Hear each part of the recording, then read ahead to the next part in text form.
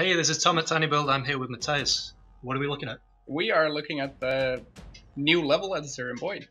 Oh, we've said that there'd be a map editor in BOID for ages. Yeah, and well, it's live now, so you can do this yourself. Ah, cool. So we're gonna be talking about all the cool stuff you can do. Well, let's start making a map. Let's do that. So well, as you can see, you have quite a few things you can do, and we're gonna talk you through most of them, like painting rocks.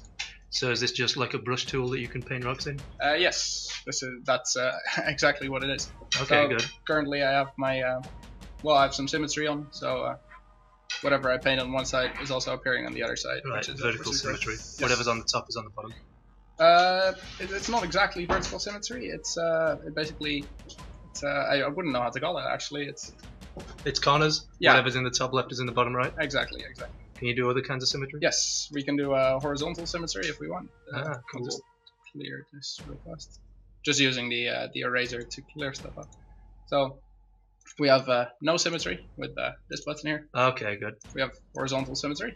All right. We have vertical symmetry. Whoops. Just remove this. And we have corner symmetry. All right, cool.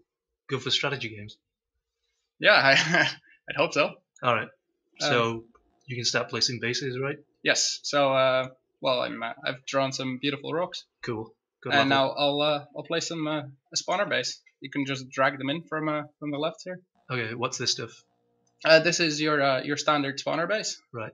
And I have some settings, like how many units are already in there when we start. Okay. Which team it belongs to. Right. And because we're using symmetry, the other base automatically becomes the enemies. Okay. And whether one unit spawns per Right. so much time, or whether you want it to be a bigger one that spawns 2 units. Right. Okay. So I'll just make this my my starter base with five units, which I'll actually make it a small one. Oh, so that starts with 5 units. Yes. Right. So Can you make like the green base be 5 units and the red base be like 15 units? If you want to make... not with symmetry on.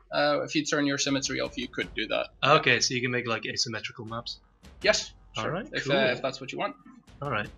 So what are the bases? Can you make all the bases in the game? Yes. If you just drag in this little crap unit here, you can pick whichever upgrade unit you want. Yeah. Okay. So I think every good map needs some scouts. All right. That's your opinion. That is my opinion, yes. And I'll just place 5 neutral units in it. So All right. you cool. can. This is a neutral base. Yeah. And I can put as many units in there as I want, from Okay. ranging from 0 to 30. Okay. So, is there like towers and guns and all the kind of stuff that you can Yes. see in the I can existing BOID levels? I can place these towers. Right. All your options are basically on the left. Okay. So I can set how many units are already in there, Okay. which color it is. All the Okay. bases, all the towers, all the powers. Exactly. All right. You just have all the options that you would also find in a normal BOID map. Okay, good. So, this map seems like a pretty small BOID map compared to the maps that are all in there. I completely agree. So if you want to change your map size, you Right. can do that whenever by just good. clicking this. Oh, that's good. I haven't seen this. And if you drag it up, your stuff perfect. just You don't stays even have intact. to. Yeah, you don't even have to start again. No. So even if I want to scale it down and then scale it up again, everything is still there. Oh, this is really good. I like this. So we could place some things there. Yeah. Scale it down again. Okay. Scale it up again. Oh, those again.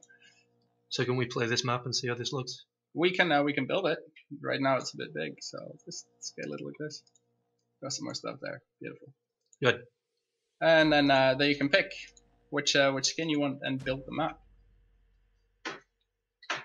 Wow. So this is the map we just made. Oh, it's all BOID artwork and stuff. It looks Yes. like all the other BOID levels. Yeah, you that all gets generated automatically, which is Cool. very convenient, so you don't have to do everything yourself. So, can you play these maps online against other players? Yes, you just have to publish publish the map, and it's automatically on the Steam Workshop. Oh, is this all Steam Workshop stuff? Yes, so you Okay. can. It's very easy to upload everything, All right, good. and then you can play it against anyone actually. All right, cool. So if I upload this to the Steam Workshop, are these at any point going to show up like in BOID? Can I open BOID and then see user levels? Yeah, that is the idea. The best maps will be featured in game, and you can always download maps yourself if you go to the workshop. Right. Okay.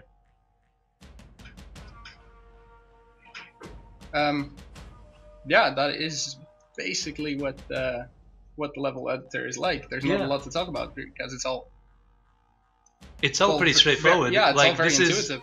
This is like one of the best level editors I've seen. This is nuts. Yeah, it's all really good. So. Alright, cool. So when's this BOID level editor gonna come out? It's live right now, actually. Oh wow, cool. Okay. So you can start making maps. Well, now what are you doing watching this video? Alright, good. Let's go make some BOID user maps.